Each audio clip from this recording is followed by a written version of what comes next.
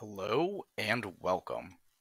Today I'm going to be discussing Civilization tier list, not for 1v1, but for team games.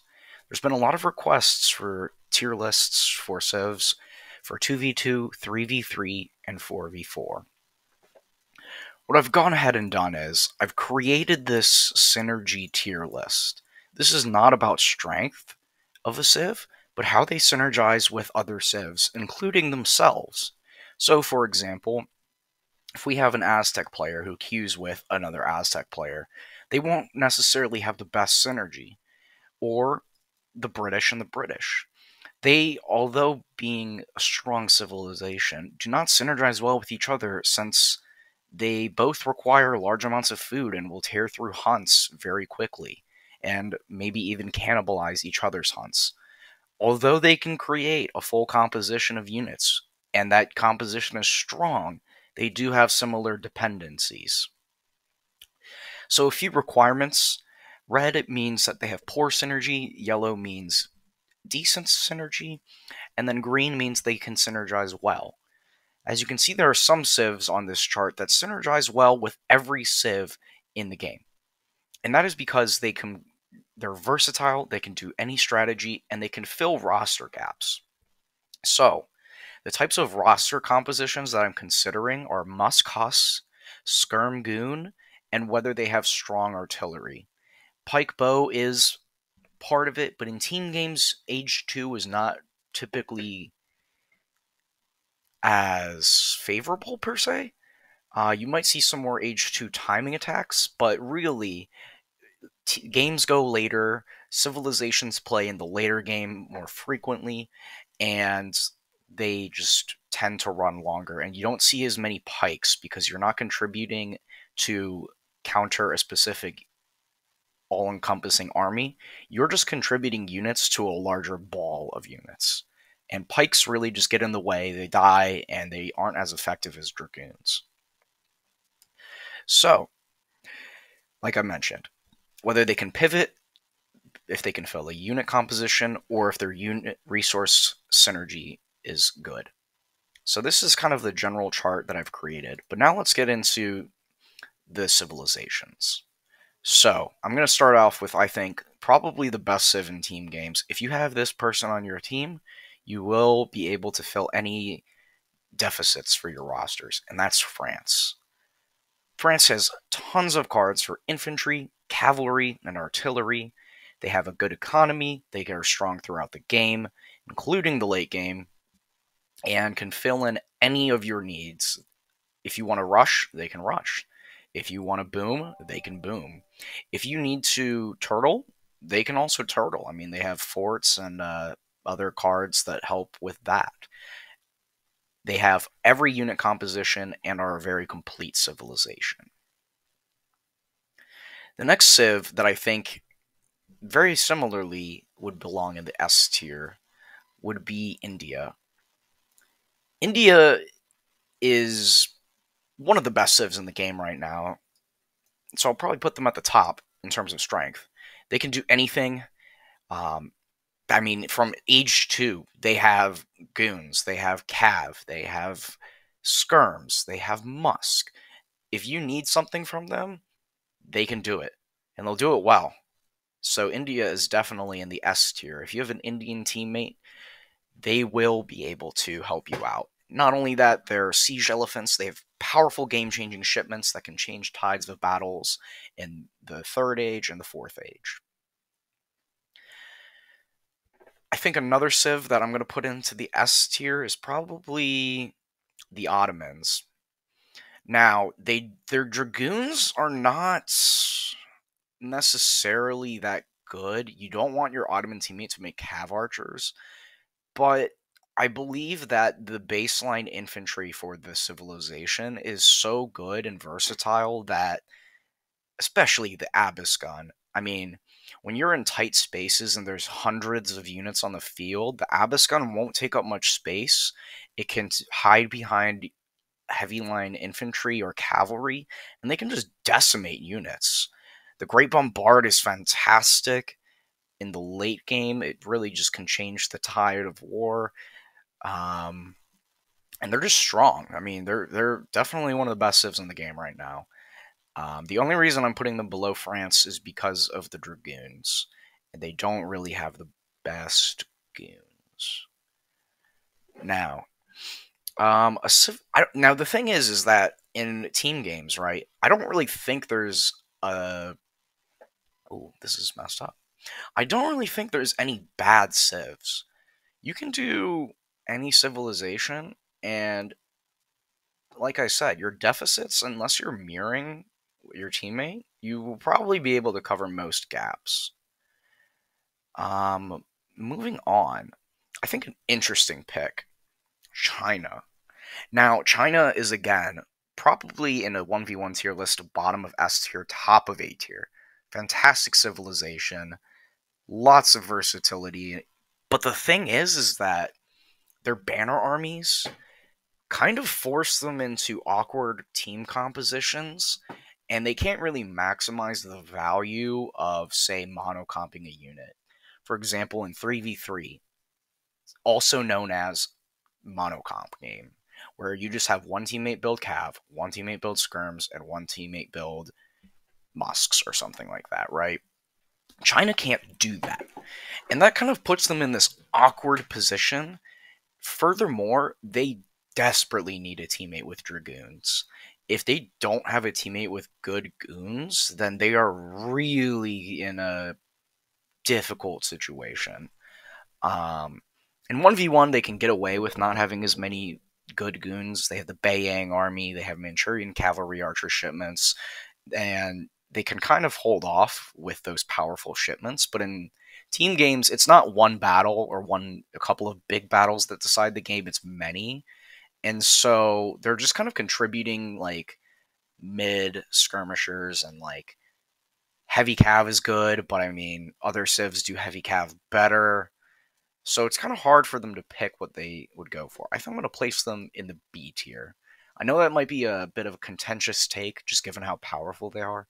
But again, I just don't think they synergize particularly well, and that's why I'm punishing them a bit. A civ that I think is, ironically, one of the better civs in team games that is not that great in 1v1, Russia. Russia's economy, they need time. If you give them time, they blow up. I mean, you don't even need 3 TCs, and they can get to 100 villagers faster than most civilizations in the game. They have Cossacks, Strelets, which just fill the battlefield, cheap units for trades, Operniks, which are honestly game ending when you are in the 4th and 5th ages. The Operniks, just sending a couple of them into the back line while they tank on the front line with Cossacks and Strelets. I'm going to put these guys in the A tier. They suffer a similar problem with China where they need good goons or good anti-cav, but if you have a civilization that has good musketeers or goons, then they can really just kind of fill in the rest of your unit roster with Strelets. And yeah, they're strong, they're good in team games, and they do have some game-changing units like the Operniks. A civilization that I think is a bit. I mean, typically when you see this civ, you either just see skirms or Reuters, and that's the Dutch. They need a. I mean, they can go Cav for sure. They can go Huss, but a lot of times you'll just see Dutch players going Reuter cannon, and I mean that's great. They'll have a ton of Reuters given their 150 military unit population space, and they can cover all of your raiding needs. They'll cover all of your, you know, anti-cav purposes fine. They kind of, I mean, they're good. They're good. I'll probably put them above China, um, and their skirms are great. So they do fill a major role in the unit roster, and they can turtle, they can sit in base, and just do just fine. Another civ that I think actually is good in team games, but not good in 1v1 is USA. USA has good musketeers. They have an extra range. They are just strong musketeers throughout the game. They have multiple trickles, and with the addition of the repeater carbine cavalry, they can even fill in some of your goon needs. Their cav isn't necessarily that strong compared to, like the likes of Lakota or France or Germany, Britain, etc. But I mean, their infantry is good. And on top of that, in like a 4v4 game, you can just have your United States player train like 10 culverins and like 15 Gatling guns. And they'll serve your need. And all they have to micro for is wood gold, and if their micro with culverins is decent, they'll be able to assist very, very well. Although at the higher levels of play, when it comes down to the late game, culverins are on the field, and they probably will struggle in that regard. But if they have decent micro, have a lot of culverins, they'll do well. All right, let's go with the civilization that I don't really think synergizes well with many other civs, and that would be Inca. I think in 1v1, Inca is solid, top of B, bottom of A. They're really good on the water. They can just take the water for your team and make sure the enemy doesn't have any presence on the water. However, they have this problem where their skirmishers are okay. You don't really train plumed spearmen. I mean, their Chimus are great. So if they go Chimu, your cav is pretty much filled. The goon situation though, and the anti-raiding. So if you're in base and you're getting raided, they can't really assist you because their shock infantry isn't quick enough to keep up with enemy cav. I mean, I think I'll put them in the B tier because they can honestly just monocomp Chimu runners and you'll be good throughout the game. They have a lot of defensive abilities. They can take map control with their war huts and forts, and they can just make the game hell for the other team in terms of raids with Chimu runners. Now, the British. I think that's an easy A tier.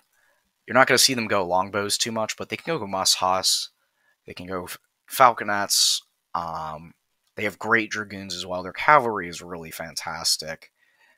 I mean, if they want to go longbows, go for it. If your team desperately needs skirmishers, they can do that. They can go into rangers, which I don't really recommend, but I mean, they can just do it all. They don't do everything well, though, in terms of the skirmishers, but their Huss, Musk, and Falconet combo is just great. I mean, they'll be your frontline tanks. They'll take up all of the damage while your backline units get it done. Spain. I'm going to put Spain above the Brits in this one here because similar to France, they have a complete unit roster. The Lancers are really powerful. They have goons, Musk, Soldado play, but I think the Soldado play is a bit underwhelming in team games because it takes a long time to get reinforcements.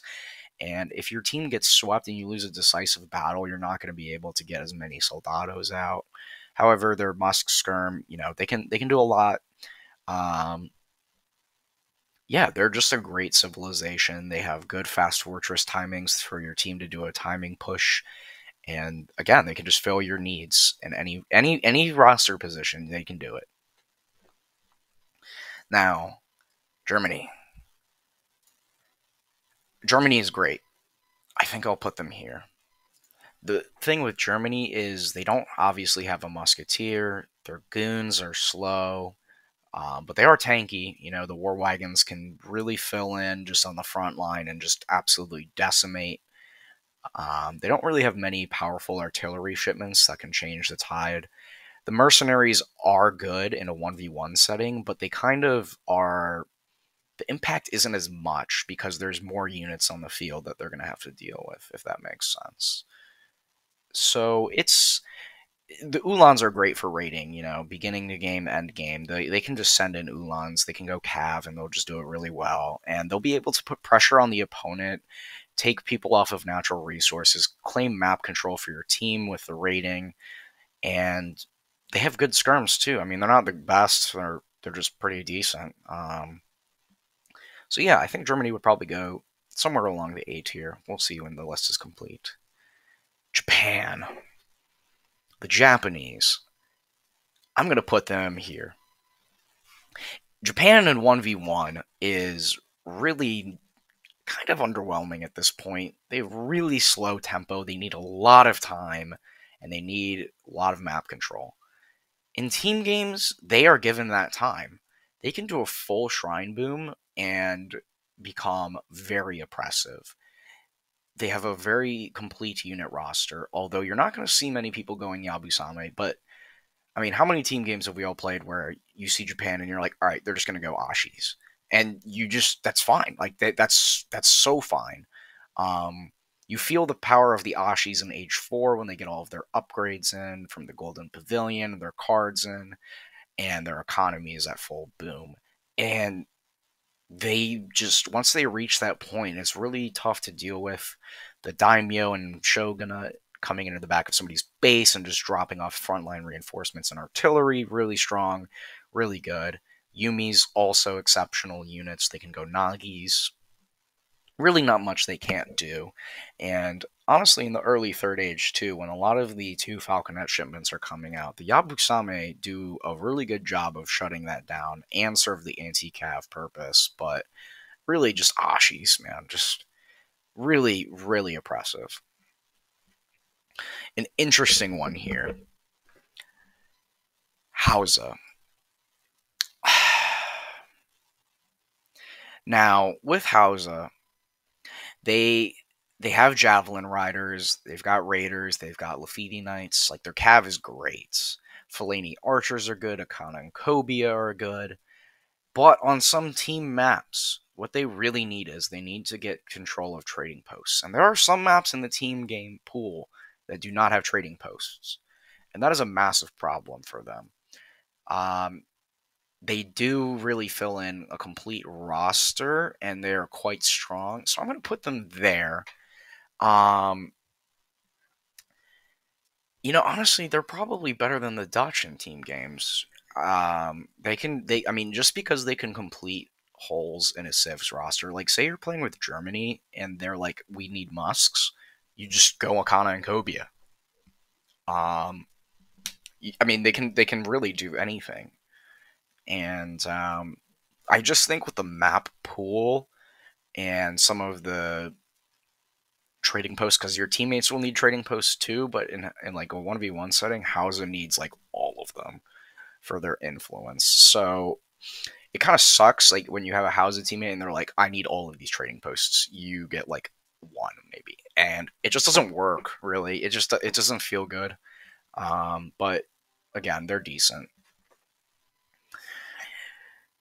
Haudenosaunee. All right. I mean, I'll probably put them like here. Haud is very strong. Their skirmishers, the Hyena and the Wakinas, or not Wakinas, the Forest Prowlers are just great. In a 3v3, 4v4, you see Haudenosaunee on your team, you just tell them, make Forest Prowlers, GG, and that's it. They do suffer from not having cannons until the 4th age, but then again, they will get there. It's just a matter of time, A lot of teams will just generally get to the late game more often than in a 1v1 situation, so that's not really a problem. And they have a really good skirm goon comp, and they can just use that to great effect. And again, the Forest Prowler is just so strong. That alone puts them in the A tier, regardless of anything else. Lakota. Lakota, I think, is also in the A tier. They are, like, in team games, the rating aspect is so underrated because it just buys your team time to do what they need. Even in a 2v2 setting, you send 4 axes into the enemy base at like 4:30, 5 minutes, and it just causes problems for the enemy team. They have to respond. They don't know if you're pushing. They don't know if you're going for a rush. And you have bow riders in H2, which are fantastic.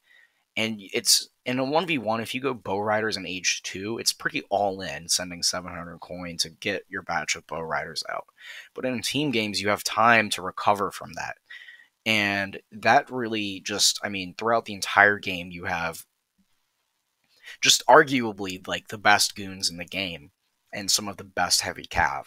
You will fulfill your cavalry role for your team, and Lakota does well.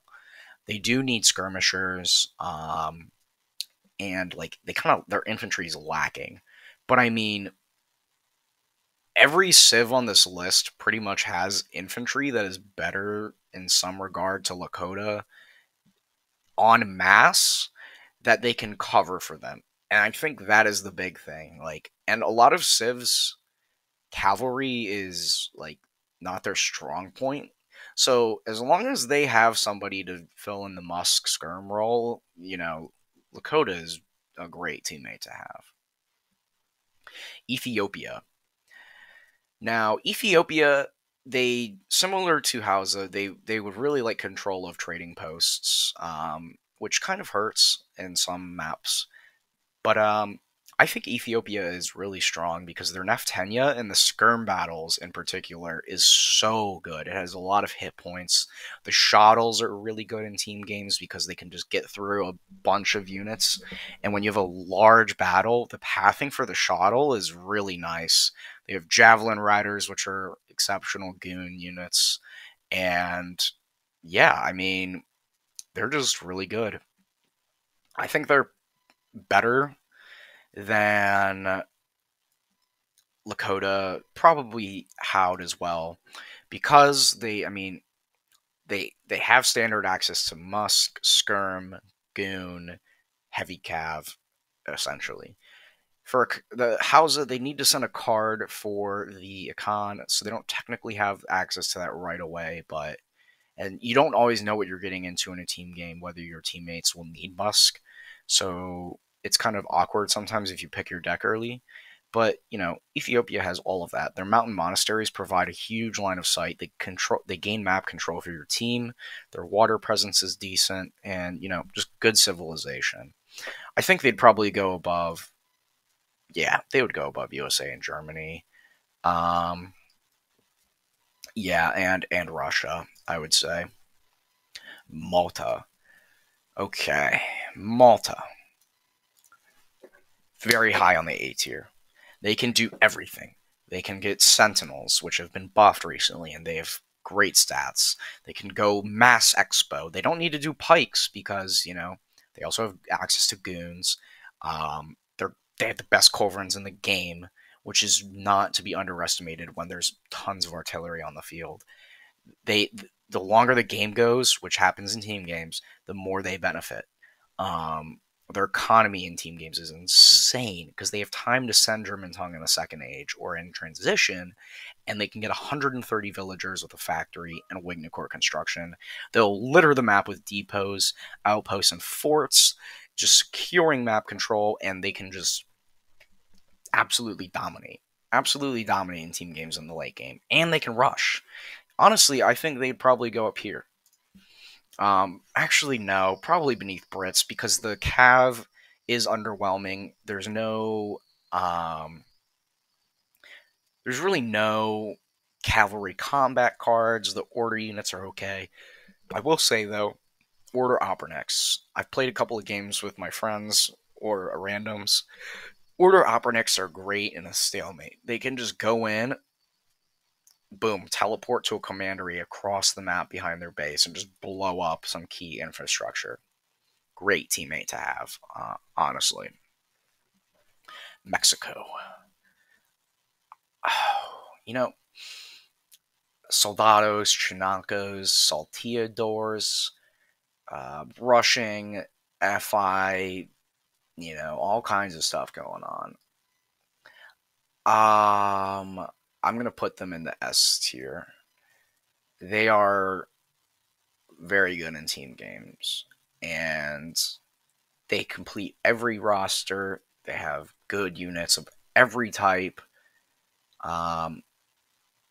Probably top of A tier just because of the goon situation. But I mean, other than that, like the Soldado is a great anti-cav unit, and so are Chinacos. Um, I'm gonna do it like this. I think, but just to even this out a bit. I honestly really don't like having Inca teammates. I'm like, what do you bring to the table? You know, like they bring okay bows and just chimus. Like I'd honestly just rather have Huss or any calf, to be honest. Aztecs. I think Aztecs go like here. They're really strong. I mean, in a 1v1 setting, they're definitely an A tier civilization. Um, Eagle Runner Knights, they can just monocomp that shit, and you'll be good. You'll be good to go. Um, the thing is with the Eagle Runner Knight, if they are your main goon unit for your team, they won't be able to stop raids as effectively because they're slower than regular dragoons, and they won't be able to catch up. But they're so versatile, and the Arrow Knights are honestly just so freaking good. Like, your team doesn't even need culverins. You just have Arrow Knights, and your sieging ability, when they're sitting behind a massive wall of your units, they'll be able to just destroy infrastructure uncontested and enemy culverins and artillery with relatively no problems. And that is really, really powerful. Like, yeah, now that I think about it, just given that and that alone, like, they can just even go full Arrow Knights and be like an anti-skirm kind of unit, if that makes sense. When they get fully carded, and all that stuff. The Warrior Priest attack dance, like they bring a lot to the table, and it's not to be underestimated. Coyote raids are good as well. Early game they can just shit out a bunch of units for your team, and they become really good. It's kind of scary when you just run into full Eagle Runner Knight, Arrow Knight. Like, it's really hard to stop that. Italy. Italy, Italy, Italy. I'll say this, their main strength is turtling, and the architects don't really go out into the middle of the map, so they don't really secure you map control. And when it's a boom versus boom, right? Because that's usually what team games kind of turn into. Italy, they lose some of their specialty because in a 1v1 you have to like either pressure them or, boom. But in a team game with everybody's booming, then their effect isn't as great. Um, their units are also just kind of meh. The Bersaglieri are really good, obviously. Um, but I think the biggest thing is like a lot of their power, especially like if you look at their decks, right? Their unit shipments and age, like their mercenary shipments and all that stuff, and the papal units from the Basilica and the Lombards, they lose a lot of value in team games because, I mean, like in a 1v1 you see like 3 papal lancers, and that's like kind of scary, but like in a team game, whatever, just not that big of a deal. I mean, they do fill every composition, but I think B tier is probably solid for Italy. Um, the other thing too to note is like their culverins are really good, no doubt, and they have a really good economy. Um, I just think that if your team is getting rushed, because the thing is like it's hard to rush Italy, but if your team is getting rushed, they won't be able to assist you as well in the early game because like all the outposts are just in their base, right? And they're just booming. So it's interesting. A lot of the civs that you see on this board right now in 1v1 are not like particularly great, but they're doing well in team games. And then like in 1v1 setting, a lot of the great civilizations are kind of like they don't really complement others, if that makes sense. And you want a balance of units in team games, and it changes quite a bit when you're contributing to a mass versus being the mass. Sweden in team games are very good. They do, however, eat up a lot of gold on the map, and it can be quite annoying. It's like having a. I'll say this: if you have a bad Japan and a bad Sweden teammate, meaning they just kind of like shrine your hunts or torp your mines. It's really hard. So if you're a conscious player and you're playing as Japan or Sweden and you're not doing those things, right? Some maps, very map dependent on the resource allocation. So if you're running out of torps on like your side or mines, it's hard for Sweden. It really is. And the same can be said with Japan, although they do have some mitigating factors for Japan, like the pen from the Dutch consulate, things like that. Um, like a strong water economy. But Sweden, I think, is less versatile, and they also do not have a very complete roster of units. Haka pellets feel awkward. I mean, they can go Musk, Husk, Falk for sure, but I mean, I guess it is also more possible to go into Jaegers with the barracks and other mercenaries. But I mean, like, they definitely do fill the anti-cav role. They fill the frontline musketeer role, which is very important. So I think I'll put them at the bottom of A tier. Portugal. Now, Portugal is very good in team games. Best dragoons, strong skirmishers. Artillery's a little lacking, you know. I mean, once you get to age 4, though, they'll mostly be making horse guns, or horse artillery, which is really good. A bit more expensive, and they're very food heavy economy. They're great on the water, and they can really take over the water for your team and not just contest but dominate. And that's huge. That's really big. Um, I will say that their cards for their cav kind of don't mix well together. But I mean, you don't really want them going Huss when they just can go really good goons. They synergize really well. I mean, they just yeah. If you have a Portugal teammate, you can just be like make Caçadores or make Musks because they have the guard musketeers as well, or goons. Like they basically fill all of your needs for your civ. I'll probably put them like here. I would say. Um, yeah. Now that I think about it, honestly, I really don't. I mean, I play a lot of China. I've played the Milan team games to great success. It's just that when half of your units, like your Chang Daos or your Iron Flails, they have a lot of melee units, and those don't do as well, and you can't really monocomp. And that really hurt. Like the banner army system hurts them, but in a 1v1, they can do like they can flank with Cav. They have the space, right? But in a team game, when there's like 300, 400 units on the field, Chang Daos aren't going to be able to get into the front line or kill Cav. They'll just get deleted. Your Cav itself isn't great for raiding, per se. They kind of just like they can't flank as much. It's not easy, and most of the time you're just standing there with arquebusiers and just kind of like, what do I like? I can't. You're just kind of filling space and not really contributing with half of your units. And also the hand mortars are garbage. Like if your team is like, yo, there's just spamming artillery, we need like Colves, China's not going to do that for you, man. The hand mortars take up so much space. They're so damn expensive. Flying crows are mediocre until like the 4th and 5th ages.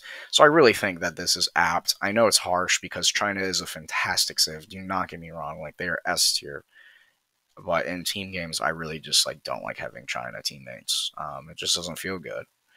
I think we'll go with this. So that's my team game tier list. Let me know in the comments what you think. If you have any changes or any other ideas, let me know. Thanks.